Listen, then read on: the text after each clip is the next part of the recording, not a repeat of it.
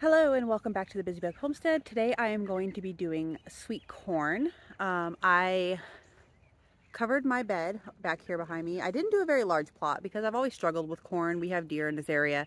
They grow corn in the fields across the way. I think it's far enough away to where it won't cross-pollinate my corn that I'm doing. But that's field corn that they grow over there. So I've always struggled with corn a little bit. So I'm going to not do that much of it just until I get it down. But this is the area I'm using. I covered it with a compost. I've got it pretty square. I would say it's a pretty decent square. And I'm going to just plant a gigantic block of corn. These are the seeds that I'm using. I just picked these up from the garden center. Actually, I think I picked them from Walmart, but I'm sure they sell them at garden centers. Also, it is the Peaches and Cream Hybrid Sweet Corn Mix. I have 4 bags of these, which yielded me this many corn kernels. I rehydrated these last night. I let them soak overnight because it was recommended. Everything I read about corn said to give them their best start at growing by rehydrating them. So that is what I did. I don't know how many are here. I'm just hoping we can fill this space here. So this is not gonna be a very long video because there's not much to this.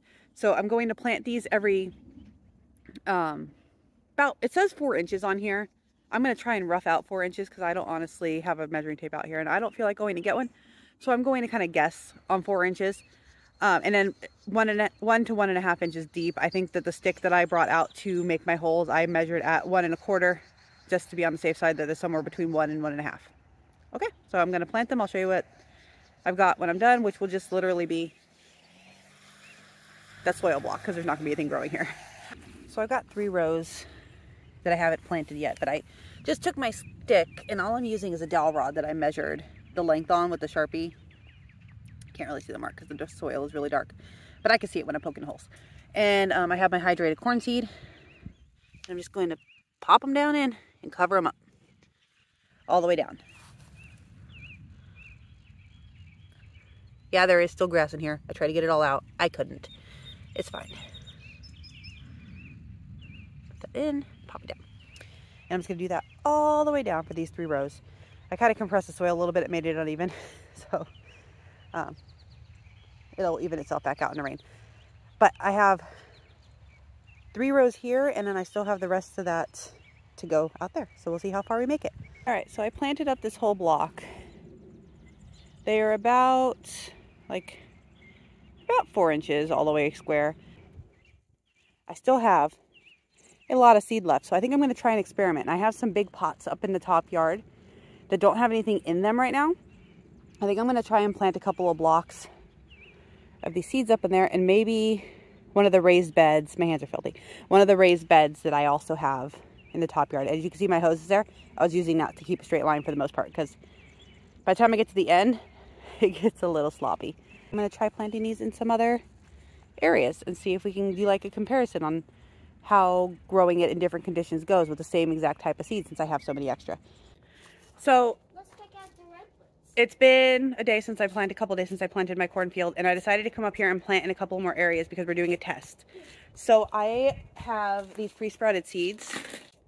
And there's a bunch of mud in there, but I planted a bunch more and I'm going to show you where I planted them. But the really cool thing is I left these overnight in, not in the water, but they were pre-soaked and they've started sprouting. So I made sure to keep them damp. See, I don't have my little tripod, so hopefully that's not too shaky. I'm going to show you where I decided to put them. So I built another garden bed right here. This is just my Frankenstein yard this year because I've got garden beds everywhere. And I'll show you the rest of the stuff when I do a walkthrough later on this evening. But I made this little box and I think I planted 6 rows.